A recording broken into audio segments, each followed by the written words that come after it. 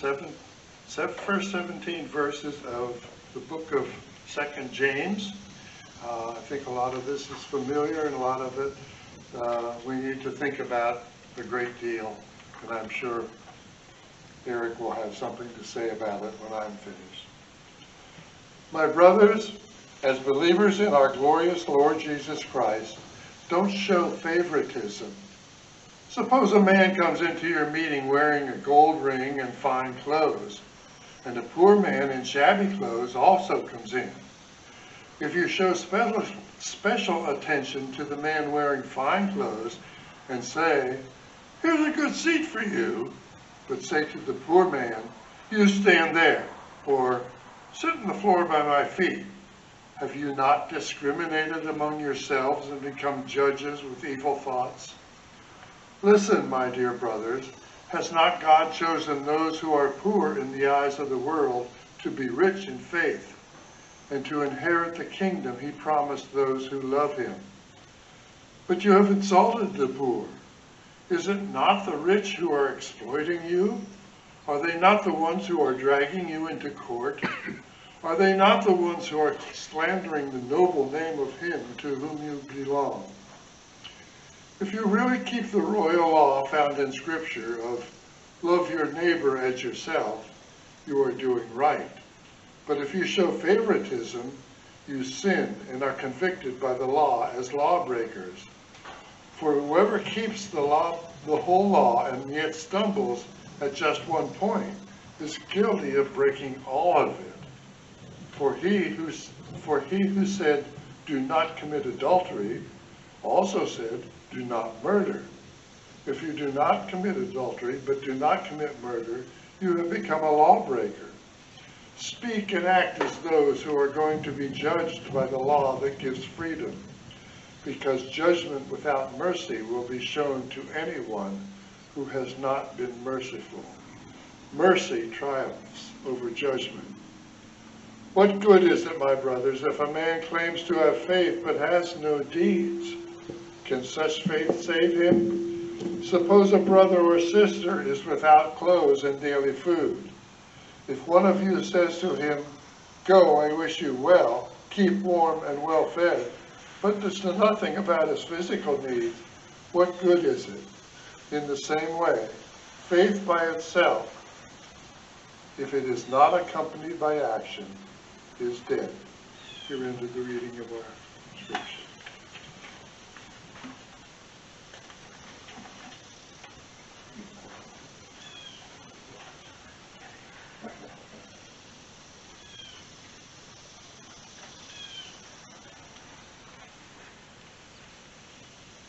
So as we continue in our walk through James, this week we are reminded of our calling to love our neighbors. Now, of course, this is not just what James is calling us to do, but it is indeed the second greatest commandment according to Jesus. When asked by the Pharisees in Matthew chapter 22 what the greatest commandment is, Jesus responds, "We are to love God with all our hearts, all our mind, and all our soul." The second greatest commandment is to love your neighbor as yourself. Now, James calls us to action and to remind us that we are to love our neighbors. In this scripture, he paints the picture of what people will do when they have a rich guest come and a poor guest come to be with them.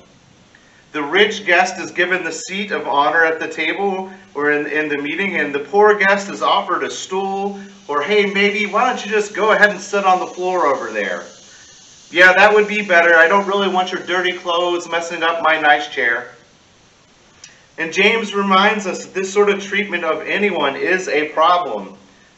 You see, when we show favoritism, we are setting ourselves up to have an issue. It is not just that we might treat someone better than another person. It's that we are really allowing ourselves to become prejudiced against that other person. I am always astonished by how the parables in the Bible seem to line up with what we see in our world today. Because do we not still do this ourselves as a people? As a society, we have come to believe that being rich is the goal for all things in this world. That acquiring wealth is the only thing that we should be doing with our time. We've taken this idea so far that many people simply become famous because they are rich. I think about people like Jeff Bezos, the owner of Amazon, or Elon Musk. They come to mind today. In days gone by, you think of the Vanderbilts or the Rockefellers, people of that ilk. And while I do not dislike those people because they are wealthy, I have to question where our priorities are and how they have shifted as a society when we view that as having a successful life. Simply collecting wealth is not the end-all, be-all of our lives. At least it shouldn't be. We that have accepted Christ know that there is much more to this world and how we should be living our lives. Now, James also warns us against prejudice against the poor. And this, to me, is an even greater problem today than the idolizing of the rich. You see, we have allowed ourselves as a society to look down upon those that are living in poverty. How many times have you heard someone say, well, if they don't want to be poor, they just need to get to work? Those people on welfare are just lazy. And they have it so good. You know the government is not your baby daddy, right? Stop having kids because we're tired of paying for them. Brothers and sisters, I must ask you, where is the love of Christ in any of those statements? Poverty is an issue that is much more complicated than just someone's lack of a work ethic. What do you say to the single mother that is working 2 jobs at minimum wage to provide for her children? Hey, sorry your husband died. Or sorry your husband ran out on you and the kids, but you really should have thought of that before you had them. What do you say to someone that is disabled? Hey, I know you were in a terrible accident, but you should have thought of that before you were driving to work that day. You know it's a dangerous road. Or I'm sorry you were born with that disability, but you should still be working and pulling your own weight. What do you say to the veteran that is struggling with physical and mental health issues?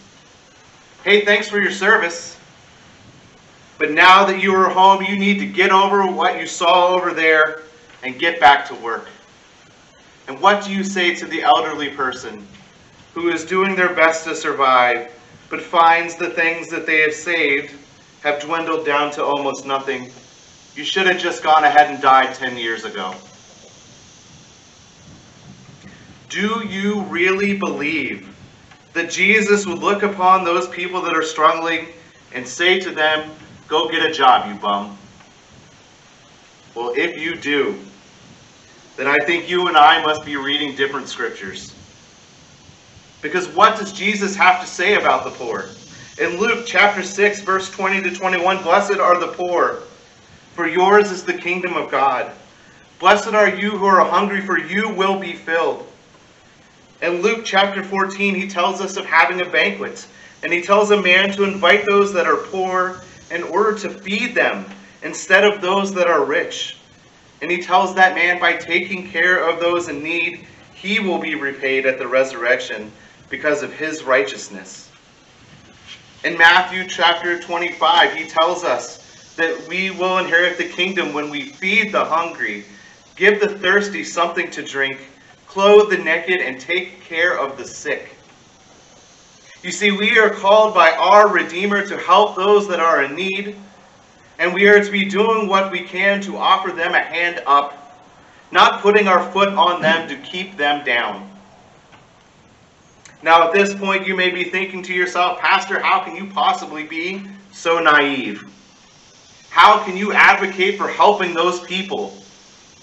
Don't you know that there are so many of them that will abuse this system? Don't you know that there are so many of them that are conning us just so they can get ahead without doing any work. Well, no, I am not naive. At least in this instance, I'd like to believe. I do know that those people exist. I do know that there are people that will abuse the system. However, I care more about helping those in need than I do about those who might abuse the system, and I will tell you why. You see, it has to do with us not being a yeah, but person. You see, a yeah, but person does this. When someone calls to help someone out, they say, yeah, but. Yeah, but Pastor, if we give them help, they will just keep coming back. Yeah, but Pastor, if we give them money, they will just use it on drugs and alcohol. Yeah, but Pastor, they need to show us that they're going to work towards getting out of poverty before we can help them. Please tell me how Christ has shown us that we are to be a people that say, yeah, but. What if Christ had said, yeah, but? What if he had said, yeah, but they are going to keep sinning. Why should I die for their salvation? Yeah, but they will continue to fight with one another after I have shown them how to live. Why should I even bother? You see, we are not a yeah, but people, and Christ was not a yeah, but Messiah. Our responsibility for that money or the help, in whatever form we offer it to others, is done when it is offered.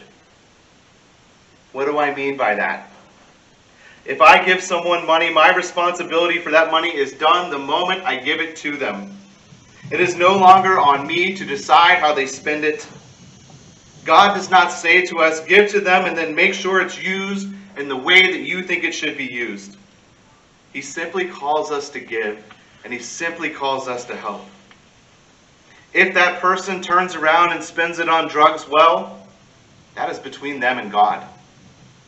As we learned last week, we are to leave room for God's judgment in all things. You see, that is why I am not worried about those that abuse the system. They will answer for what they do. Now, I want to discuss another idea here, and it is an idea that we hear often repeated. God helps those who help themselves. How many times have you heard that one in your life? Probably a lot. Do you believe that that is from the Bible? Well, I've heard it a million times, and for the longest time, I did believe that it was Scripture as well. It is not Scripture. It comes from Poor Richard's Almanac, the almanac that was written by Ben Franklin. And we've adopted this saying to mean the only way that God will help you is if you're willing to help yourself. But that is not what it means. It means that if you are working hard and doing the things that God finds favorable, he will be there with you. It does not mean you are poor because you are lazy. If God was only willing to help us when we help ourselves, then I ask you, why was Jesus sent to die for us when we did nothing to deserve him? Finally, today, I like to address this idea about the poor that I've heard, and it is this: the government should not be involved in helping them at all. It should be the church who does this. Well, I would love for this to be the case, brothers and sisters. Because if it is, then I ask you, when and where? When do you want to get started, and where do you want to begin? You see, James reminds us today that if we have faith but no deeds, our faith is a dead faith. If we are proclaiming the message of Jesus Christ with our lips but not living it out with our actions, our faith is not very strong. You see, we know that we are indeed saved by our faith, but it is our actions that show others our commitment to that faith. And it is our actions that show God our thankfulness for his Son. And it is our actions that show our Savior Jesus Christ that we love him and all that he has done for us. Now, John Wesley would have called this sanctifying grace. It is the part of spiritual growth as followers of Christ for us to do good works in his name. He would have indeed pushed us towards a faith in action and not just a faith in words. So if you find yourself in need today, or if you know someone that is in need today, please do not hesitate to contact us and ask for help. We would love to help you in the name of Jesus Christ. My challenge for you this week is this. What is one thing you can do to help others this week? Do so in the name of Jesus Christ. Don't just talk about it. Go out and do it. Amen.